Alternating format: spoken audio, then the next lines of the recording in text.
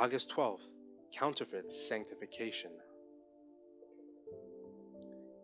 He that saith, I know him, and keepeth not his commandments, is a liar, and the truth is not in him.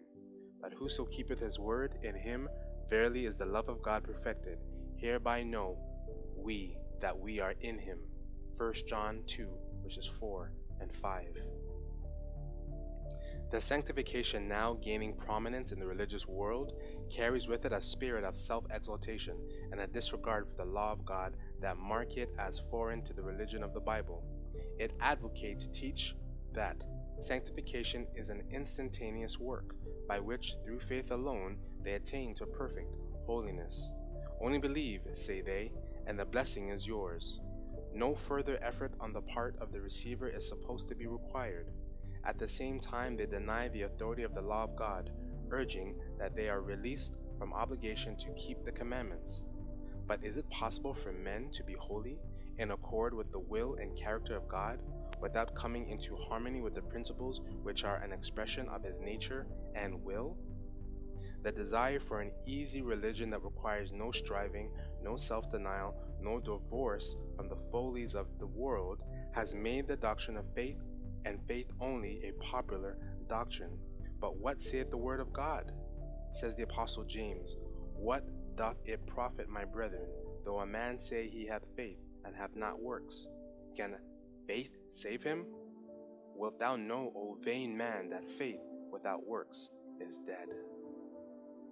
The testimony of the word of God is against this ensnaring doctrine of faith without works. It is not faith that claims the favor of heaven without complying with the conditions upon which mercy is to be granted.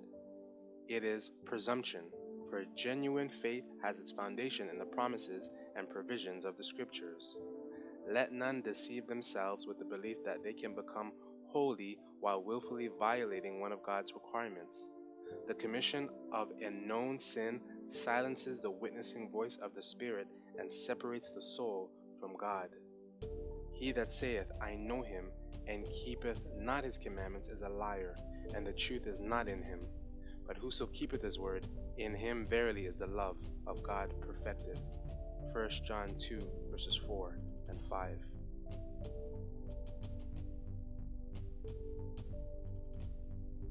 Said my accompanying angel, Time is almost finished. Do you reflect the lovely image of Jesus as ye should? Then I was pointed to the earth, and saw that there would have to be a getting ready among those who have of late embraced the third angel's message. Said the angel, Get ready, get ready, get ready. Ye will have to die a greater death to the world than ye have ever yet died.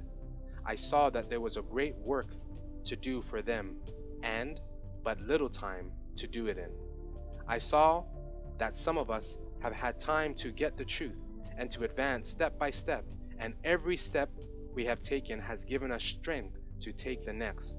But now time is almost finished, and what we have been years learning, they will have to learn in a few months. And they will have to unlearn much and learn again. And those who will not receive the mark of the beast and his image, when the decree goes forth, must have decision now to say, Nay, we will not regard the institution of the beast. A sketch of the Christian experience and views of Ellen G. White, page 52 to 55.